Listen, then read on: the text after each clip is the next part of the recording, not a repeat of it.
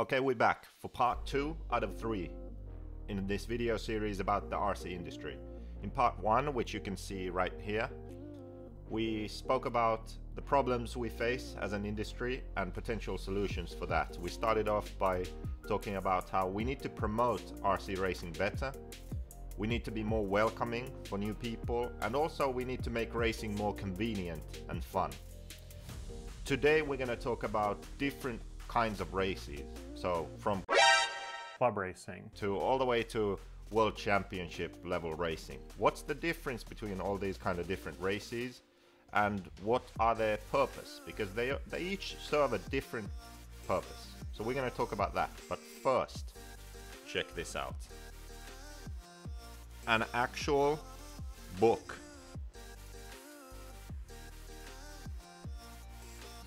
All about RC car setup. So some basic stuff about building, maintenance, and then after that, deep dive into car setup. Hopefully everything you need to know in here. So it's 120 pages long. Check out invisiblespeed.net. Oh, and this book, it's written in a way that it should be suitable for anyone really. If you're a beginner and you enjoy, you know, trying different setups and stuff, but you don't really know much at all, get this book and you'll learn. If you're already a established racer, raced for a long time, you can still learn something from this book. So no matter what your skill level and knowledge level, this book should be good for you. And also for different classes. Okay, I've written it focusing on 8 scale nitro off-road, but it works for 10 scale off-road too. And I'm sure even on-road drivers would find something of interest in the book. So don't be shy, order yours today.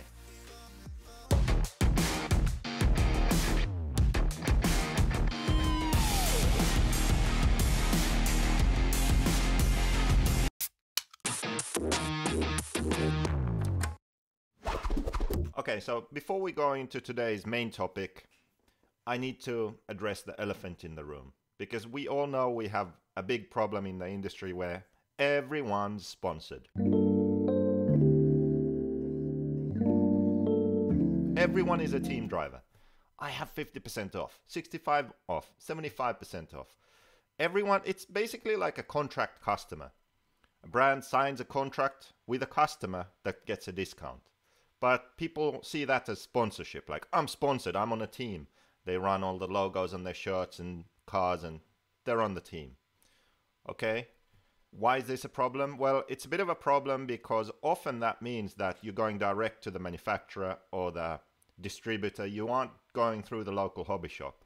So the hobby shop loses a lot of sales because of this, you know, tires, engines, servos, car kits, spare parts, because now the drivers who go to the local track where the local hobby shop is, they aren't buying from the shop, they're buying, because they're team drivers now, from the manufacturers or the distributors.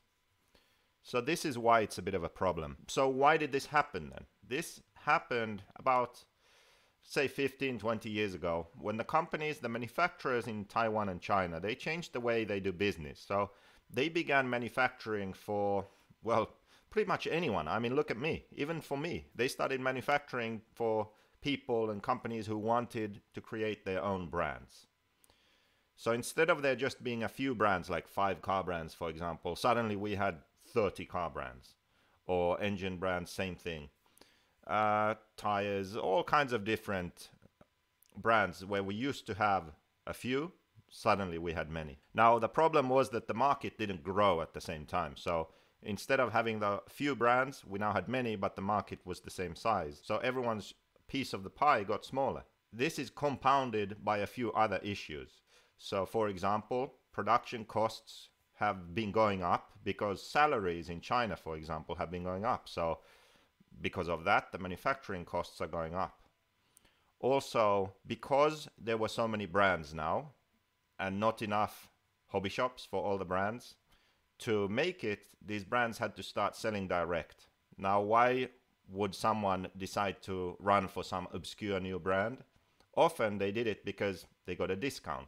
So then this became sort of a race to the bottom. So everyone starting giving discounts to be able to sell more.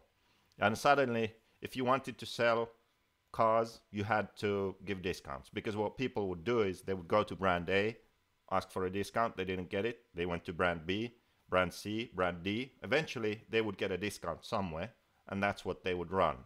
And that's basically where we are today.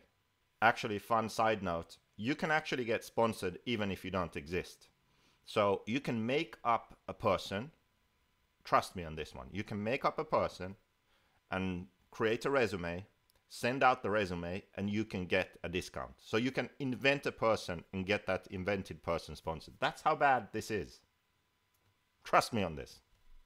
Another unfortunate side effect of this has been that innovation has sort of ceased now, because there just isn't the financial benefit in creating something revolutionary and something different. So you spend all that time and money in trying to figure something new out. You create a new kind of product or new design, and then you don't reap the benefits of that, because very soon after that, 7 other brands have the same thing. Or even if no one does the same thing, your sales are just too small to justify that upfront cost. So back in the day when there were fewer brands and they had larger sales, we saw more innovation and faster innovation because financially it made sense. There's one more thing that's going on in the RC industry today, which makes it maybe seem better than it actually is. And that's the fact that there's a number of sort of wealthy individuals who have come in and started their own brands or companies in RC. And it's sort of a hobby for them. And if not that, then maybe also there are some companies that as a side business. So they have a main business, and then for, you know, tax planning reasons, or just because they love RC racing, they start a business in RC also. So they invest money from their other business into this. And it makes it look like RC is doing better than it actually is, because these companies are bringing in money from elsewhere. So they can hire a lot of drivers. It looks like they're a big brand, but they're actually giving a lot of cars away. They're selling a lot of cars for very low margins. They're doing things that a brand in RC that's relying on income from RC racing only can't really do. So that means that maybe some people looking at the market, looking at the amount of professional drivers, paid drivers, they think, oh, everything's great, but not really, because if you took those companies away, there would be top drivers right now with no paid rides. I'm sure of it.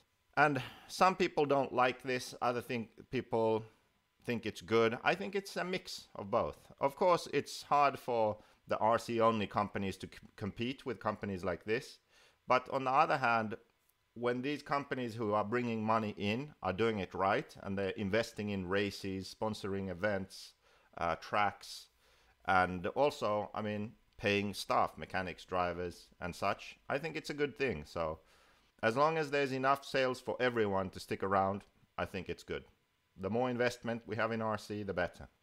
So anyway, what's my point? My point is that this is happening, but changing it isn't really an option. We can't limit the number of drivers that a company can sponsor. That's not going to work. We can't change the fact that now people shop around until they get a deal, a discount. This is just, we have to accept this. This is how the industry is. This is how the market is. I think a solution for this is really to grow the market. That's the only way, because this is what we have now. We can't change it. We need more customers. So we need more people in RC racing. So now we're going to look at how we can do that. So racing, all about racing. First, I think just an overview. So if you haven't raced anywhere else than your home country, you might not realize that there's sort of a difference in racing culture around the world. This is how I would break it down. So in Asia and also, you know, South and Central America, the races tend to be a bit different than Europe and America. And I think that the reason is that in those countries, you have to be sort of upper class or wealthier, richer to race. So it's not something your average Joe will be doing as a hobby. It's more like when we look at Asian countries like Indonesia or Philippines, the people who race RC cars typically are, CEOs, owners of businesses, directors, sort of a higher paying job. So for them, it's like golf for someone in Europe or America maybe.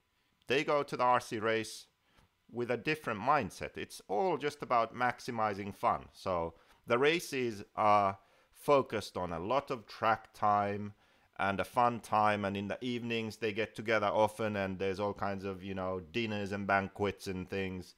So it's more of an event, and that's why I think the races in Asia are super fun. And another thing, often that the facilities and the organization is on point, and that's again because labor is so cheap there. So for example, no marshalling, often they will have paid marshals. So that's great.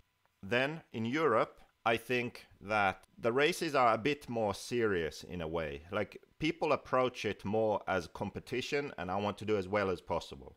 So the focus is more on sort of a structured, well-run event that's fair. We follow the rules, and then at the end we have a winner.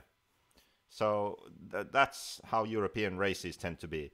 It's still fun. It's still pretty laid back. In Southern Europe, they have food and beer at the races, and it's a good time. Don't get me wrong. It's just a bit different. It's sort of more structured, and let's make sure we follow the rules, and it's very sort of professional in a sense. One thing that Europe lacks, I think, compared to Asia and also especially to America, is club racing culture. So we don't tend to have many and good club races, really. Yes, some regions have more than others, but if I sort of generalize about what I have experienced traveling around Europe, it is that it's more always either a national race or a regional race, but something bigger always. It's not this sort of let's go to the track on a Wednesday evening and race, or a Saturday afternoon club race. Like that doesn't really happen as much, which is a shame. But maybe that's because the tracks in Europe are normally run by clubs, so it's volunteers doing it. And yeah, maybe it just gets to be too much if you have to have a couple of club races every week. So then we go to America. The way the racing works in America is it's all about the money. It's business. The tracks are businesses and they need to make money, which is good, but then the racing also suffers because of it. So the club racing scene is good because tracks need an income, so they run club races. You can race, if you go to California, for example, you can basically race 5 days a week, maybe 6.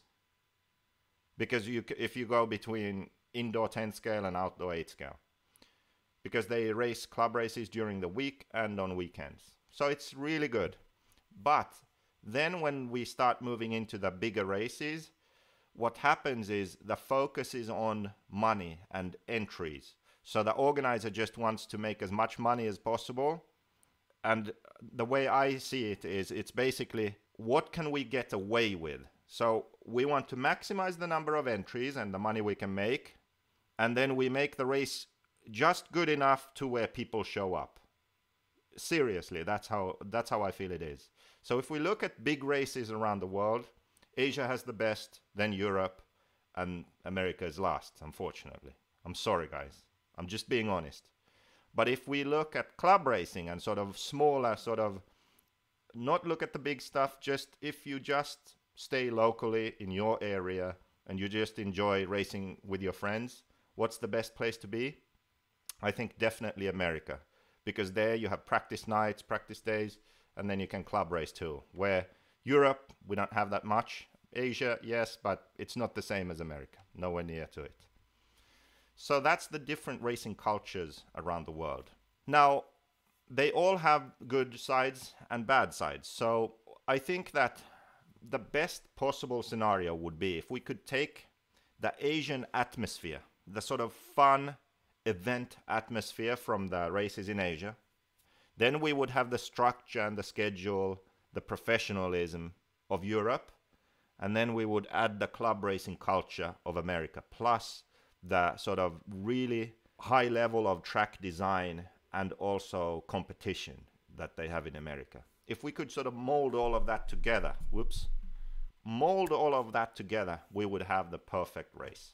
So let's go into the different kinds of racing. This applies to all of the world, basically. We have different kinds of races and they all serve a different purpose. So first we have club races. Then we have local and regional races, national races and national championship races, and these sort of big travel races. So races in a country where people travel to, sometimes even internationally, but mostly just people from that country travel to this race. And then finally, we have international races like World Championships, European Championships, the Neo race back in the day, those kind of big events. So these are 4 different kinds of races, and I would argue they all serve a slightly different purpose. And because of that, they should also be run differently. And maybe they should use different formats. So let's get into that now.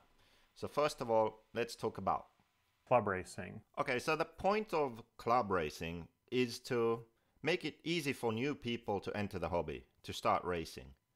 So we need to make it fun and easy for those people. And also for the locals, just maintain the enjoyment of the hobby. So race on a weekly basis and just keep it fun. That's really what we should focus on when it comes to club racing. So a friendly, fun environment where people can learn, race and enjoy themselves, all levels of people, and an extra focus on new people. So maybe include a class for where you can race any car. Just bring what you have, whatever vehicle you have, put it on the track and you can race. You know, a novice class, anything goes. This is where the rules matter the least, because it's club racing. This is where we all start. So it should just be as fun as possible. And of course, learn the ropes so you can then progress to bigger races. So club racing is really where you could have the most classes, skill levels, different kind of cars, you know, just a relaxed atmosphere and race. This is also where you can do something different. So I want to show you something that they do here in Finland at my local track. And this has to do with the club racing. Like I said, it's good to have, you know, a class for complete beginners, but this is something else that could be considered for club racing. So it's called rallikoulu, so rally school. Oh, nice car in the banner, by the way. Anyway, so what this is, it's a program that's run for children. So an attempt to get children into RC racing. And now, because of COVID, they haven't been doing it. But the idea is that the club has a bunch of cars, and you pay an entry fee, and let's see, they had a schedule down here. You pay an entry fee, and then they have a course, basically, over the winter and the spring. So Fridays and Saturdays, and a Sunday here, apparently. And the parents can bring the kids there, and then they have a program of, you know, practice and different kind of games they play and learning to drive. And eventually then a number of these children took up racing. But my point now is just to say that for club racing and local racing like this, it makes sense to have something to make it easier for new people to join. And the club race is the perfect time to introduce people to racing. So keep that in mind. We can sort of bend the rules and change the formats and make RC more accessible for kids and new people in general. And the club race is the right place to do that. We're going to talk more about this in detail next week when we talk about federations and what federations should be doing. But I just wanted to bring this up to highlight the fact that we don't need to be so strict with the way we run our races, you know. At the club race, maybe experiment and innovate a bit and think of ways to get new people into the hobby and hooked into racing. Okay, so that's club racing for you. After club racing, then we have sort of regional racing for slight... So after club racing, we have regional races, which is one step up from club racing. So these races, they're a bit more serious and of a higher level. So the organization needs to be, you know, a bit more on point. And also typically, maybe there's more drivers and a higher level of drivers. People travel from further to these events. So as an organizer, you also need to sort of invest more in the race itself to make it worth their time. So it needs to be sort of one step more structured, controlled, and less classes and more value for money. It's more about racing instead of learning like at a club race, but it's still fun and relaxed. And it's still all about welcoming new people and helping people and having fun at the track racing. So I think these two categories, club racing and regional racing, this is pretty straightforward. It's just, if you just remember that, okay, we need to make sure that this is where new people come in. We need to make this accessible, convenient, easy for people, and we need to focus on fun. And we should have classes also for complete beginners so they feel welcome and start racing. So this is quite straightforward. I think the only thing to remember here is in areas where these races tend to grow a lot, so you have club races with, you know, 100+ entries, and the day can be really long, it could make sense to stagger the classes. Now, what I mean with that is, one problem we have in the hobby is that to race, you have to spend so much time at the track. And not all people, especially in this day and age, can spend all day at the track. As much track time in as little bit of our day as possible. As much track time in as little bit of our day as possible. As much track time in as little bit of our day as possible. As much track time in as little bit of our day as possible.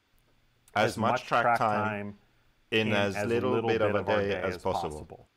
As much track time in as little bit of a day as possible. As much track time in as little bit of our day as possible.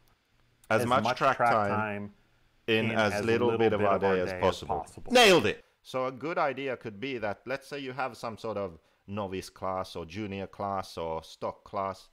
Maybe make that so it runs in the morning. You know, it runs in the morning until noon, for example. Or something like that where you don't have to be there all day. So you could even have 3 different parts of the day. You have morning, day, and then night, evening. And you run different classes in those segments. That means that if you run a class at night, you don't have to be there early in the morning. You can do other stuff in the morning or daytime and then just get there in the afternoon and then do your race and then leave. Or if you pick classes appropriately, you can spend all day at the track, race all day, a different class in each section. But by doing this, you ensure that more people are able to start racing and race consistently, because they can work around their schedule of taking their kids to soccer practice or whatever they have to do. So let's not force people to spend all day at the track. Let's be clever about it. Let's stagger the racing classes so people can choose when they want to race. I think that would make a lot of sense. So not just all skill level classes, like all beginner classes in the morning, for example, or all pro classes in the evening. No, not like that, but rather sort of 8-scale nitro buggy in the evening or morning, for example, and truggy at another time, and 8-scale e-buggy at another time, but then all skill classes. That means that you can either race all day or just pick a class and race at a certain time, regardless of what your skill level is. So these kind of ideas actually, so for example, how to do this, how do you stagger the classes? To come up with a schedule for that and a plan for how to do it. We'll talk about this more in the 3rd video also, because I think this is something that federations should do. Okay, so now we get to the races which I always complain about. I'm always ranting and raving about these races. Mostly about the ones in America, because like I said, the big races in Asia are amazing. It's all about the racer. The Asian big events, these things don't really apply. Most of these things don't apply to them. America is the worst offender for these things. And Europe is pretty good, actually. Europe, normally there's only one class and there's a lot of track time. So this doesn't also apply as much for the European races. So it looks like I'm singling out the Americans here, but it needs to be said. So the big national and international events, these are the most important and prestigious races that anyone can attend. For World Championships, for example, European Championships, just anyone can't show up. You know, you have to qualify through your country, and then if you get a spot, you can go. So not everyone can go. But these big races, anyone can go there. Anyone can sign up to the Dirt Nitro Challenge or Silver State or the Neo Buggy race when that was still going on. Like, anyone could go. Yet it was a big race and most of the world's best drivers went there. So these races, they are of a high level. People care about them. People spend money and travel to them. So the organizer has to provide more value than at the club race or the regional race. So more value means a schedule, a structure, a fair race where everyone gets the same amount of track time, practice, qualifying, finals. You know, of course, finals are different lengths, but you see what I mean? Like, you can't just let people practice randomly, so some people get more practice than others, you know? You can't do that. You can't have a big race like this and have international drivers show up and there's no electricity, no power, no pit tables, no chairs, no place to clean the car. You know, there's just sort of random practice. You stand in line and there's no nothing. It's like, what is that? You need to organize it. You need to have a schedule so you know when you drive. It's ridiculous that you show up in the morning and you don't exactly know when you're going to drive, then you drive once and you don't know when the next heat will be. It could be 3 hours, could be 5. You don't know. That's no good. You know, so as an organizer, if you want to organize a big event and you want people to travel to it, you should provide value. You should make an effort as an organizer too. You can still make money, but pay some back to the racer by paying attention and making the race good. JQ, thanks for having me back. This should be interesting though, because we actually haven't talked about this topic over the phone or anything prior, so this will be your first time hearing my thoughts on this subject. So I hope you like it and it makes the video. Hey guys, Ryan again, and I think JQ, he wanted me to touch base and share some thoughts on our current race event structure or the environment. And particularly, I wanted to take a moment and talk about the pressure that I feel a lot of your local or average level racers will feel, and I think it's incredibly unnecessary and somewhat negatively impacting our hobby. Allow me to elaborate. There's a lot of layers to this and things that are impacting why racers might want to go to all of these big race events all the time. The problem with this, and I'm speaking from personal experience, is that there's a lot of races that I would probably like to go to, but I opt out and I don't go because of the huge time and financial commitment required to do those things. So in a very simple numbers sense, if you have the financial means to responsibly go and enjoy all those races at your own expense, literally, and it doesn't put you in a financial detriment, then go for it. Have fun. But for everyone else, myself included, there's a lot of pressure to go to all these races and then kind of put yourself into this really interesting relationship with the hobby that you got in just to love and casually do, and now you found yourself, it starts to feel like a job, and it's a lot of work and a lot of money, and you enjoy it still sometimes, but maybe you're not really sure. One of the big things, let me share a statistic that I'm not necessarily happy is a fact about my life, but over the past at least 2 years, 100% of my PTO time was used to attend races. The Thursday, Friday before a weekend, Monday, Tuesday after, whatever that case is or particular event. It was used for flight time or travel time, driving time, and none of it was used for my own break from work or to enjoy time with my wife or family, friends, etc. Some stuff that should definitely be used. And I kind of got to a point where it's like, you know what? That's not right. You shouldn't jeopardize and hold hostage all the other things that are important in your life just so that you can constantly go to all of these toy car races. It's just not right. I understand maybe slightly subjective and people are in different circumstances and they can do it at a little bit higher frequency than someone like myself. So I may be speaking to you, I may not. Something that I would like to see is that you find a way to condense the time required to attend these big fun races. Simply put, to show up on a Wednesday night, practice Thursday, Friday, qualifying Saturday, Sunday, drive home Monday. And if it's this kind of process over and over and over again, and for most of them, you're there from the moment the track opens until they kick everybody out at night. It's a 14, 18-hour day in some scenarios for 4 days in a row. It's not fun.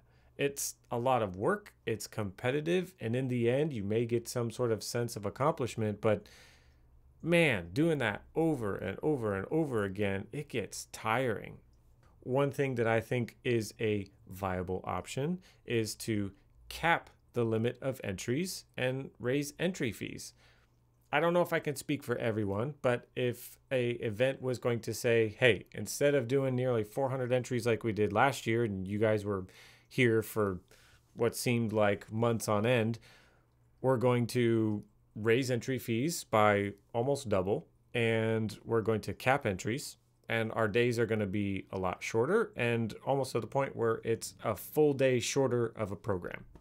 Maybe you only have to show up on Friday, practice Saturday, we run the whole thing on Sunday. Something along those lines. I personally, after years of doing this, would enjoy that format way more. That's something that I could do a little bit more, doesn't require as much of a time commitment. I think that it would be a much better relationship for me with the hobby if it was that kind of racing environment. Now I understand Worlds, Nationals, perhaps that's a little bit different scenario, so I'm going to leave some room for exception. But generally speaking, that's the type of change I would like to see to help alleviate the stress that I think a lot of people feel going to these big races all the time. As far as race formats go, I don't really know if you're going to get a big impact difference from the race format itself. Ultimately, when it comes to branding RC, making it more appealing or changing people's opinions towards it. Maybe one thing that I thought was kind of fun, one of the local series here is adopting the, instead of the whole 5-minute session in qualifying, your best 3 laps, and then using that as the determining factor for the qualifying position for the main later, which I thought that was kind of fun because then it makes the qualifying and heat a little bit less stressful. You don't have to put the whole session together. So for like nitro racers, if you flame out, it's okay. Just fire it back up, go back out there, and you still have a shot at qualifying and it doesn't totally ruin your event. I personally haven't run it yet, but in theory, it sounds like a good idea as far as lowering the stress level from the early portions of the event.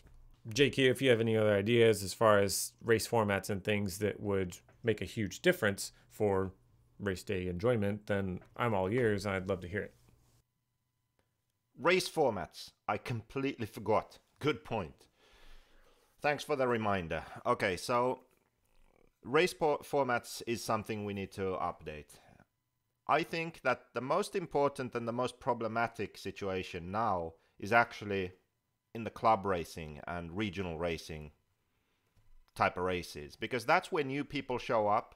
They expect to have a lot of fun, and then it's mainly just sort of waiting, standing in line for practice, and waiting between heats, and then racing against the clock a couple of times, and then a short main, because they'll be in a low main, probably. So that's not really that much fun.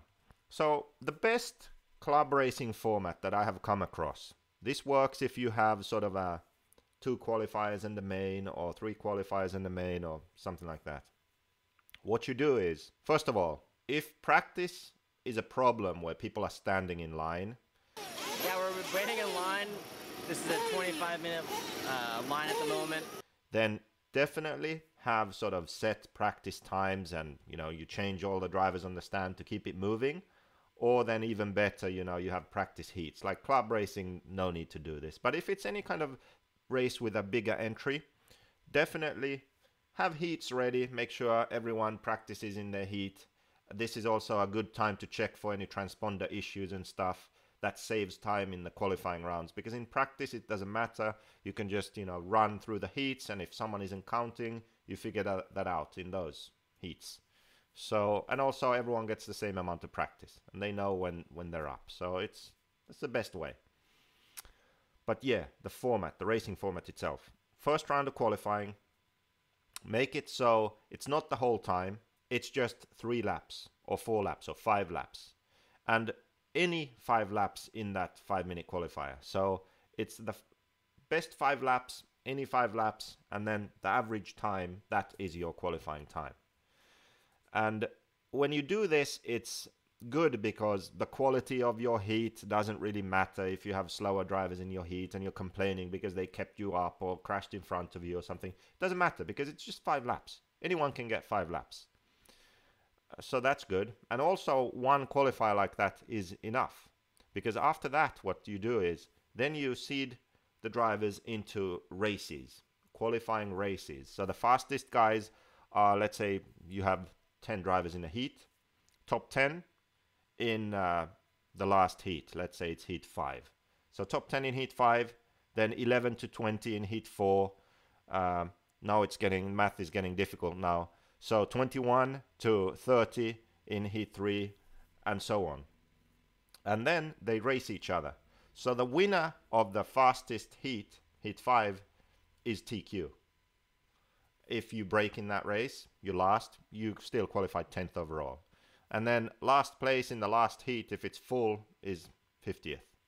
So that way you make already qualifying more fun, where you just have one round where you do the fast laps, then you're in a qualifying race, and then you're racing for your final qualifying position already. Then after that, you have your main, or bump up mains preferably. So even if you broke in the first qualifying round, you didn't get 5 laps, you're in a low race, you win your race, then you go into bump up mains. So then you can still bump up all the way. I think this format works the best for the smaller races, because it's more heads up racing, more excitement, more fun races to watch. And then when we go to the other end of the spectrum, so we go to the bigger events. This goes for the big events like DNC, or even bigger events like the World Championships. We need to make sure that we don't make the events themselves too long, like Ryan mentioned. I think 10 days for the World Championships is ridiculous. You cannot convince me that the people who decided this had the best interest of the racers at mind. I guarantee you it was a decision made because it is nice to travel. Let's just put it that way. International Federation of Men Arranging Retreats. With a name like that, this is the reason. Now some people may argue, well, how much fun is it going to the RC track every day, and it's probably in the middle of nowhere? Well, it's still traveling. You go out at night, have a couple of beers, drinks, talk with friends in a foreign country. That's maybe also a reason why we tend to go to some quite exotic locations many times.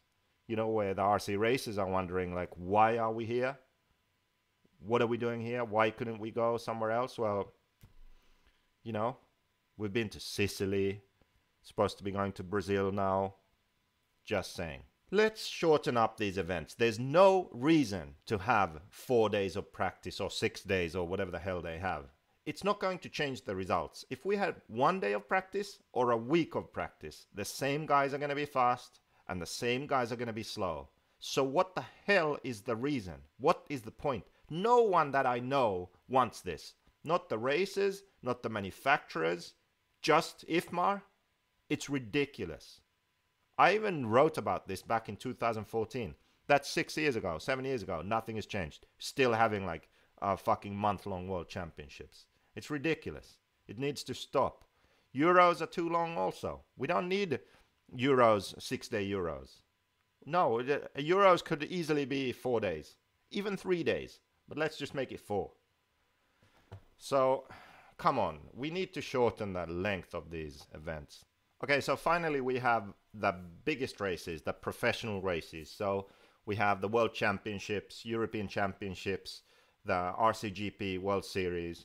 So this is for both the professional racers, but also people who have this as a hobby. But not everyone can go. So you have to sort of qualify through your country and then you can go. Well, except RC2 and RCGP, then basically anyone can go. These races, in my opinion, they really have to promote the RC industry because they are setting themselves up as the premier events of the industry. So they have to look the part. The track preparation, the banners, the pits, everything needs to be the best it possibly can, including the coverage. So you can't just have a static camera in the corner and call yourself some kind of big championship, you know? You have to invest the money to make sure that you have good race coverage. So pictures, video, information on social media, on websites, to cover the event in a way that people who aren't there can follow. Also, the facility itself needs to be good. So the people who attend, they have nice pits, cleaning facilities for the cars, everything, you know, covered pits, goes without saying. Like these races, they have to go that extra mile. They are setting the bar for other races to follow. So back in the day, it was enough to just lay out some cones in a field and some rope maybe, and put up a loop and build a, you know, makeshift driver stand, and that was it. And people were charging their cars, you know, from their real car batteries and pitting in the boot of their car or on a small table or whatever, right? That's truly nerds in a field. Now we are moving on and trying to be more professional, and we want to look the part. We want to be something that people look at and are amazed and think, wow, that's insane that people are doing this professionally and internationally. Wow, I'm going to give this a try. We want to look attractive and exciting and professional. So these are the races that need to do that. They have the income to be able to do this. So they should do it. If not, we shouldn't attend. Vote with your wallet. Earlier I said that tracks need to be profitable. Well, one problem that I see today, and this especially happens now in America again, is that there are these big races, so mega entry events, 4-day events, 3, 4, 5-day events with, you know, 500 to 1,000 entries. So a good chunk of money coming in, $50,000 to $80,000 just in entries, not even sponsorship coming in. So what do? They host these races at tracks they build for that event. First you just think, okay, well, so what? What's the big deal? Well, the problem is that these regions have tracks, existing tracks. So it would be a lot better if these big races visited existing permanent tracks to help fund them, to make sure that they don't go away. Because what good is it if a region only has one big race a year on a track that's specifically built for that big event? That's no good. So we don't want the local tracks to die. So where possible, these big events should use the established permanent tracks to help fund them. You know, that could be their one big event a year. And they have, you know, some income from that race, definitely. But also, before the race, people will want to go there for a warm-up race or just club racing during the weeks before, or go there to practice more. So a big race like that really helps a track with business. Not only during the event itself and whatever the sort of race organizer and the track can agree on as payment, but, and of course, if there's a hobby shop there, then sales during the race. But also in the weeks before, maybe even months before, there will be more people going to that track just to practice and club race because they are preparing for the big event.